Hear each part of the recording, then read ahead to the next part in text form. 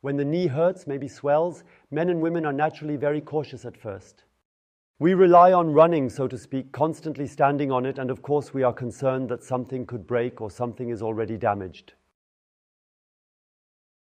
The most common mistake is to make the pain unfelt, to avoid it, or, if that is not possible, to suppress it with painkillers under an injection.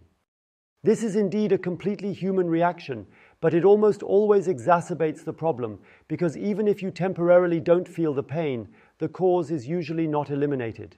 I will explain that to you now and not only show you the 3 most important pelvic floor exercises, but also how you can make these exercises even more effective. In our experience, exactly 3 muscles are primarily responsible for the onset of pain in the knee and also for osteoarthritis and everything else that can play a role there. And that is the large thigh muscle, which practically pulls over here across the kneecap, is attached here and extends the knee. The second one is the one on the back. It goes down here from the sit bone. And the third one is the large twin calf muscle, which goes up from the heel bone over the joint and ends here in the epicondyles. And if these 3 muscles are too tense, the knee joint is compressed too strongly, then it leads to meniscus, tears, ruptures, detachment, to arthrosis and all these things that we do not want, and of course to pain. And that's why I'm placing the 3 exercises we're doing today right there. Now feel your knee joint again, the affected one, right or left or both, whatever. It's best if you run a little, and if you don't have the pain right now, try to perceive the tension, because the pain is what tells you, the tensions are what tells you, and later you can compare whether your knee feels better. For the first exercise, lie on your stomach and reach back to your foot, preferably going for your forefoot, and then pull your forefoot further towards your buttocks.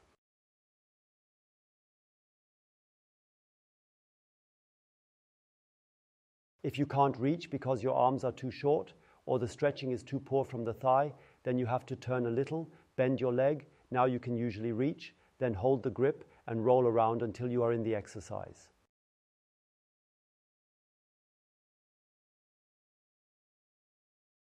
And now we start by stretching.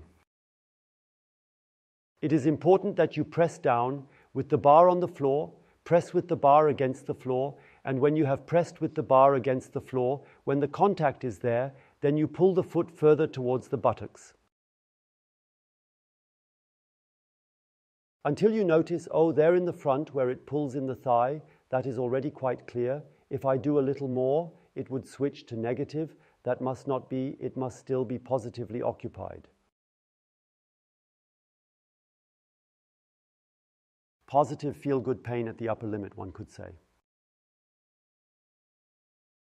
And now you breathe in deeply, and we wait until the stretching is, so to speak, absorbed by the tissue, which gives a little, and continue to pull towards the buttocks, so that the intensity is high and remains as constant as possible.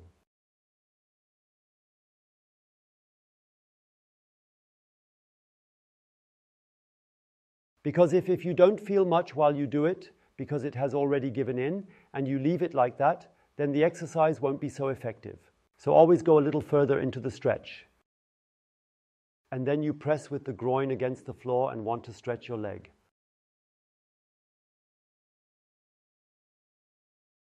Relax, pull back again.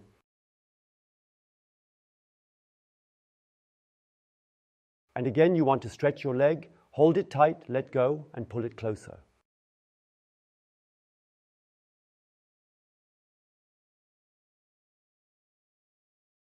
And again you want to stretch it, let it loose, pull it closer, and slowly pull it out again.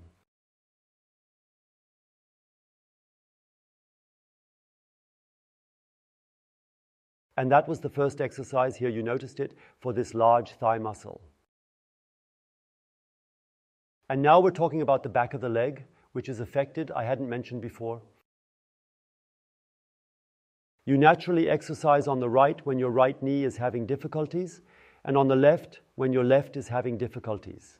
And if it's both, then you just rewind, start again from the beginning, and then do the opposite for the other side, so to speak. Now please stretch your right leg and gently pull your foot a little towards you. And the left leg, you leave it conveniently positioned, always at the angle that allows you to pull yourself forward with your body as straight as possible. So this movement here, and when you realize, oh, you can take it up to this point, then you go on a bit further. And now we stretch ourselves first, fully extend the knee. That is important, fully extended. And we stretch more and more. We breathe and keep moving forward.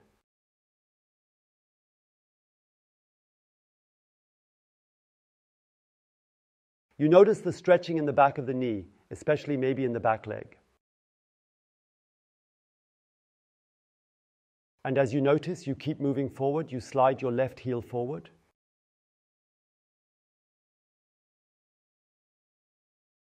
Breathe beautifully. And now we do the strength training. That means you press with your heel into the ground and at the same time with the back of your knee against the ground, as if you wanted to bend your leg. And if you can target it, then pull back with the torso, but keep the torso tight. If that is still too difficult to control, don't worry, just continue further into the stretch. Move your foot a little further forward, relax, stretch further in. And again, your heel wants to bend, your knee pit continues to press into the ground really tight.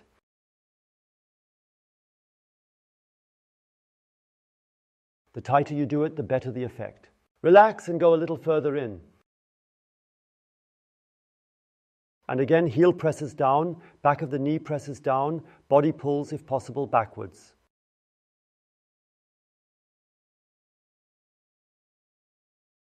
Loosen up and go a little further in. And slowly out again. That was now especially here for the posterior side of the thigh. And for the third exercise, we go to the wall. And if you're already running, standing up, feel yourself. And if you notice that something has already changed, then write a comment. Or give a thumbs up of enthusiasm, because this little exercise is already maybe easier, which is quite possible. Read above all, or write above all, so that others can read it and are motivated by it. Now it's about the calf. Please place both palms against the wall, move the foot of the leg where the knee has a problem backwards. And that's backwards, so that when the knee is fully extended, you can trigger the stretching in the right calf here in the front left when you bend the knee.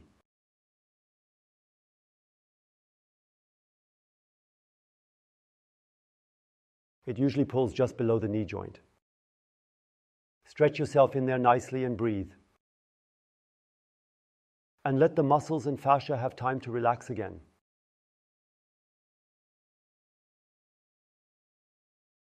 Please make sure that the foot is pointing forward and not outward. This is a common mistake in this exercise. And as you notice, it feels good, you slide further with your left foot and then come a little further into the stretch.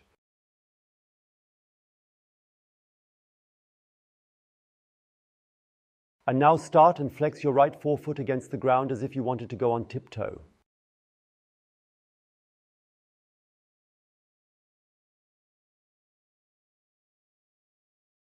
But definitely keep the right knee completely straight. Let go and go further inside. And again, you press again with your right foot against the ground. Keep the knee fully extended, relax. Make sure again that the knee is extended and continue into the stretch.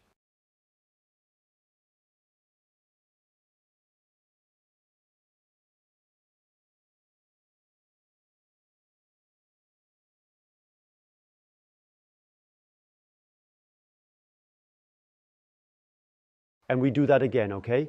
You press again with the forefoot against the ground. The wall holds, so to speak, so that you cannot lift off with the heel. It must stay on the ground, relax and go further into the stretch, then slowly come out again.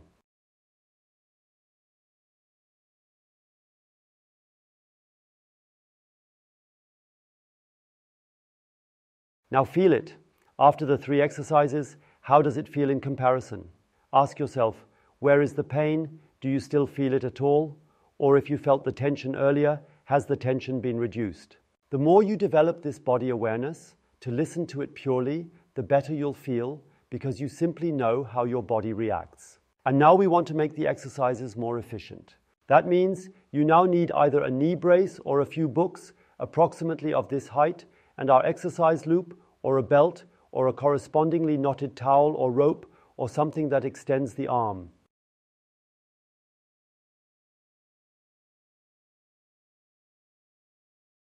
You will understand soon why. Now lie on your stomach and put your knee on the elevation and press down on the groin. Then you will notice that something is already pulling in the pelvis, which may not have been felt before because the knee was not raised.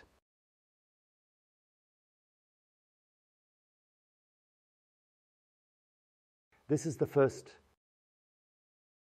The second, put your foot in the loop, once through, once around, or take your belt or whatever you're using now and lie back on it with the knee elevated.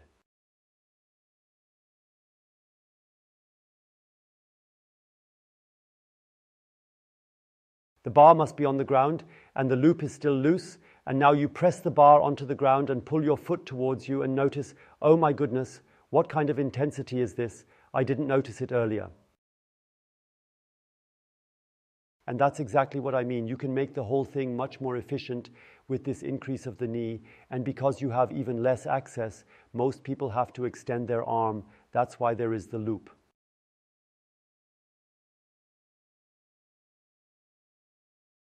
And now you keep going further in. We'll do it roughly in the beginning so you can understand and maybe already notice how intense it is and how much it helps. And then you want to stretch your leg, you resist, hold tight, let go, continue, and you would do that now just the same until the 2.5 minutes are up, like in the previous exercise.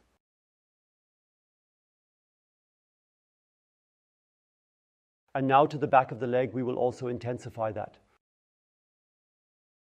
We now need the smaller wedge of the knee retainer or a thinner book, quite simply.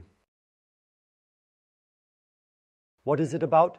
Look, when I extend my knee here, do you notice how my heel lifts up? That is usually the case with people, that it is slightly hyperextended. And now I have the option, either my popliteal fossa is on the ground and my heel is raised, or my heel touches the ground, then the knee is not fully extended. And that is not optimal, as we do not have the full intensity of the effect.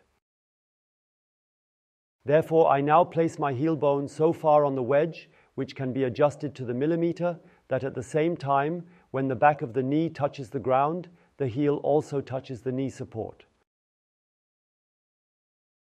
And then we have optimal exercise conditions. And then I go into the stretch with the hoop, or with the belt, whatever, or with a towel that you have rolled. However, press the back of the knee against the floor. The heel is raised, and now pull the foot back, and then you will immediately notice, oops, that is also more intense, precisely because we did it for support.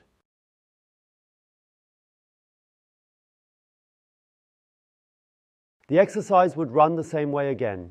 You first pull back further, and then you tense up. The foot wants to go forward, the torso wants to go back.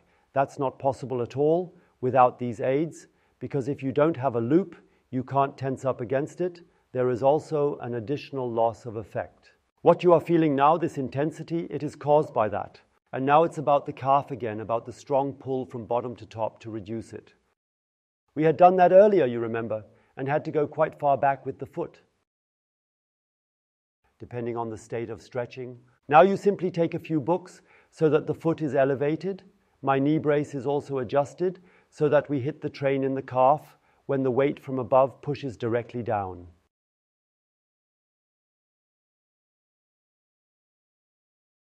Then this is the most direct implementation of force. And exactly in that position we add the wall as support, because it can now press us nicely from below.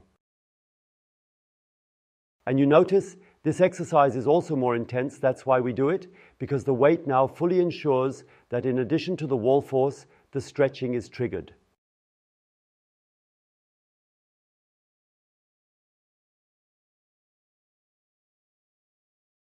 We would now do the same, first weight, then try to go on the tiptoe, prevent it by putting full weight on it. Additionally, use the hand so far that it does not lift the heel.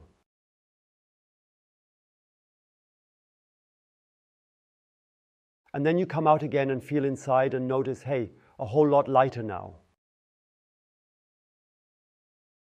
And a note in our own interest, the knee stretcher and also the loop are part of our tools that we have developed to make practicing easier for you so that you can practice more efficiently, so that you save time.